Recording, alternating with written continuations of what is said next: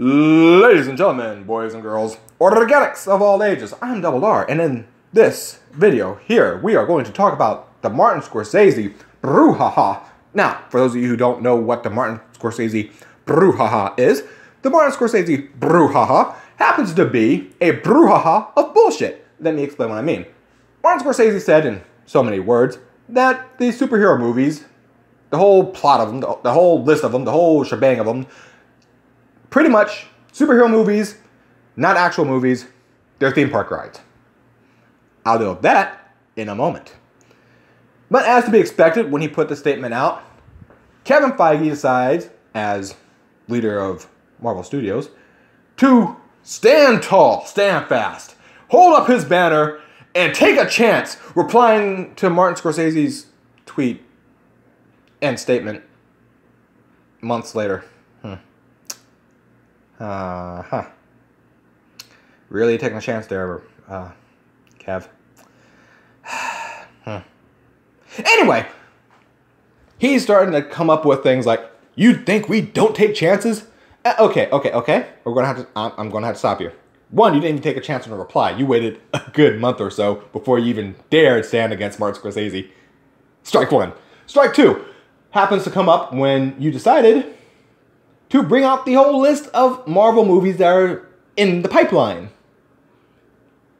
I'm pretty sure not all those Marvel heroes are going to Black Widow themselves. If you haven't seen Endgame yet, it's a little late to complain.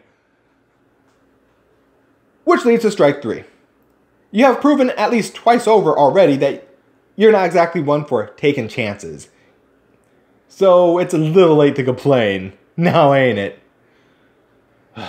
But of course, when you have that kind of response, you inevitably will have other people from Disney/Marvel coming up to complain about it. The guy that played Black Panther, for instance, he, of course, had to say something. So you can imagine, as more movies are coming out, people are going to have to take their shots at Martin Scorsese. Now, that said, there are also people who spun this in a very strange direction. Superhero movies are an extension of white supremacy.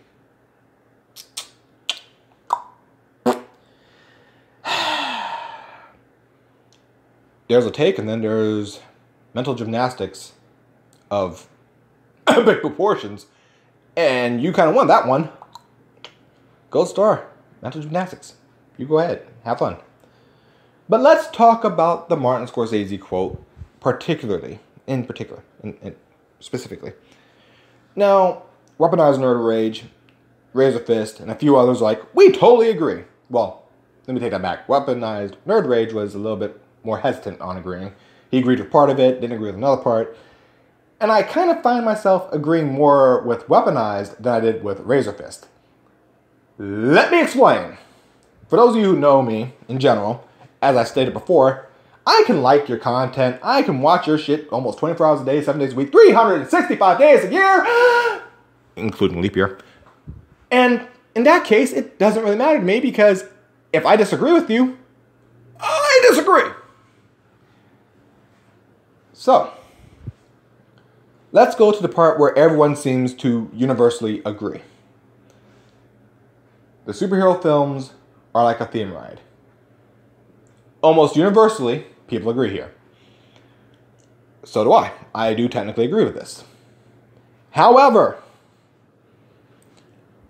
I also understand that Martin Scorsese comes from a time where things are a little bit different in what is considered cinema. Okay. Now that we put that together, I will offer you two analogies. The first analogy will be using his own terms. Martin Scorsese said that the superhero films are pretty much theme park rides. Okay. Theme park rides will be my analogy for movies in general. All movies are like theme park rides. Let me explain what I mean by this. If you watch a horror movie, you're pretty much going through a ride of a haunted house. A fun house, if you will. Where things jump out at you, they're supposed to surprise you, build up tension, atmosphere, yada yada, blah blah blah. You get the idea.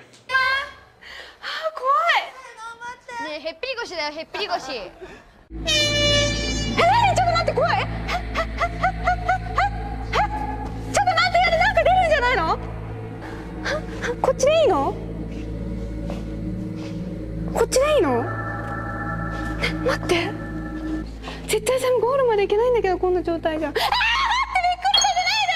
本当にびっくりした。ね、下から出てこないよね、誰も。待って、本当無理、本当無理、やめて、誰も触んないでさ、エミに。本当にやめて、本当に怖いよ、やだ。キャー、なんで触んないで、最後に触んないで、お願い。無理。本当に無理なエミ。どうしよう。本当に怖い。お化けなんかないさ。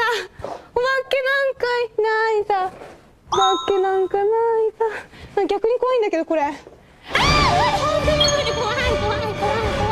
なんかいる、ちょっと待って、本当に怖い。ちょっと待って、本当怖い。ちょっと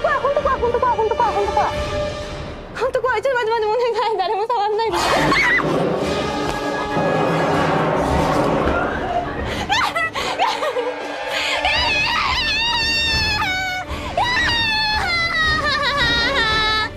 ミキシに一つも告知できず。本当に勝てない。腰抜けた。The teacup ride is like comedies. You go, you have fun, you just laugh, and just have a good old time.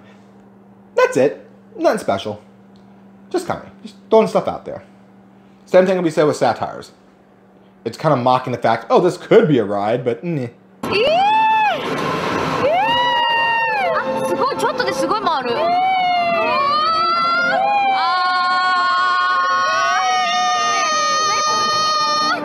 なんか自分がどこにいるのか分かんないよ。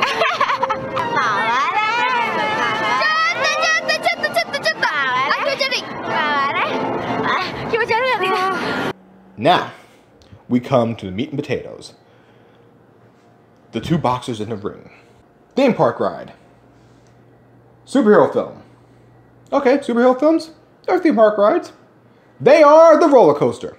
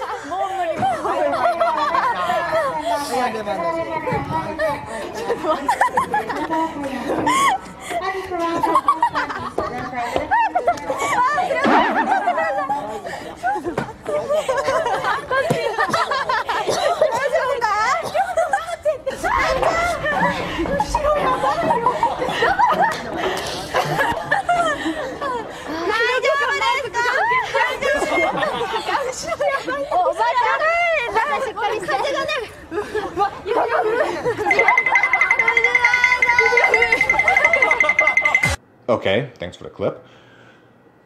They are pretty much a roller coaster. Get on, shut up, turn your brain off, enjoy the ride. That's it. That's it. Hands down, superhero films, that's it.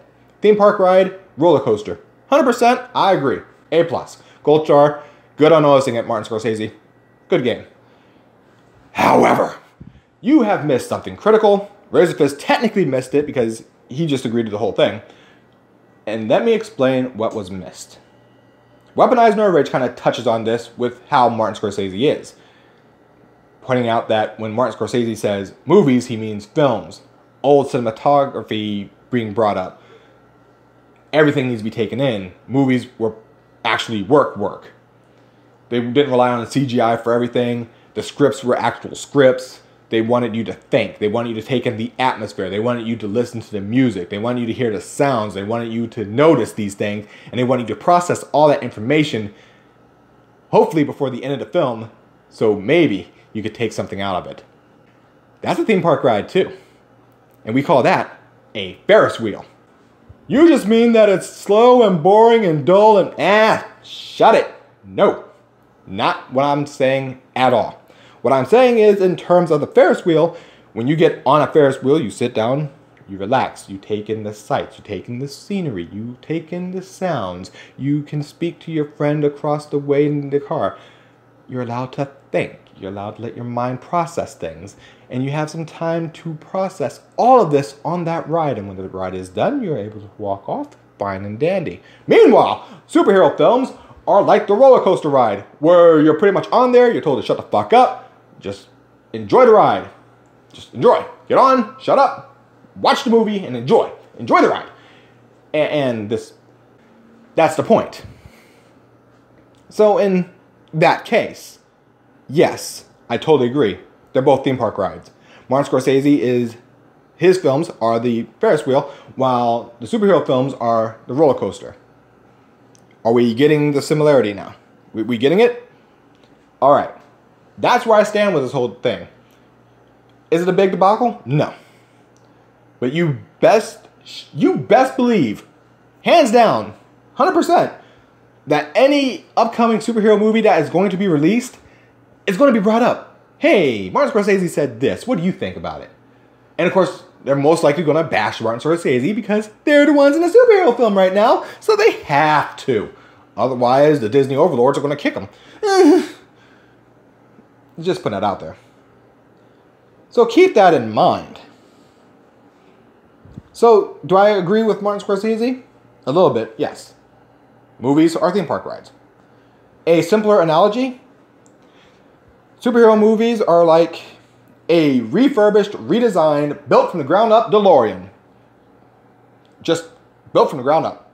It's a brand new DeLorean that you made from the ground up, and people are like, oh, I remember that from Back to the Future, and yeah, that's fun, and yada, blah, blah, and they're having fun just talking about it.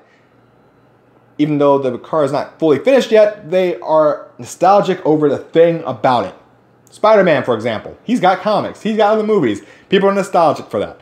People love the fact that it's been redone again. But you see, that is a thing. While you're rebuilding the DeLorean, people are like, oh, that's great, that's wonderful. Now, Martin Scorsese's films are like a Cadillac. They're classical. They look good. They perform well. They're not built from scrap. They're not coming up from the ground up. They're not being spray painted all these decorative colors. They're not having people go, oh, I remember this from da da da da da da. No. It's a classical vehicle. A Cadillac and DeLorean are both cars. Just different types, different brands, different degrees. It's like comparing a Porsche to a Kia. A Ford to a Ferrari, if you will. Same general premise. That said, I do agree on some degree with Martin Scorsese. But I disagree with the fact that he's going to try to dismiss them as movies. Sorry, they ran just like yours. The only difference is they didn't have the indie track to go under, if you want to say it that way. So, I'm Double R. I'm out. That was my point about this whole thing. And hopefully y'all understand where I'm coming from. So, yeah. Go to Weaponized Nerd Rage's channel. Subscribe to him. Subscribe to Razor Fist. Razor with a 0, not a frickin' O. There's a reason for that. So go subscribe to them. Enjoy your time. Have fun. I'm Double R. I'm out. Not like I have to push for people who are like 5 billion% more subscribers than me. But the point is, my point is, I will still push for them. Only for the fact of, even though I may disagree on some topics of either of them, it doesn't matter. Still watch their content. I'll still promote them. So I'm Double R. I'm out. Y'all have a good day.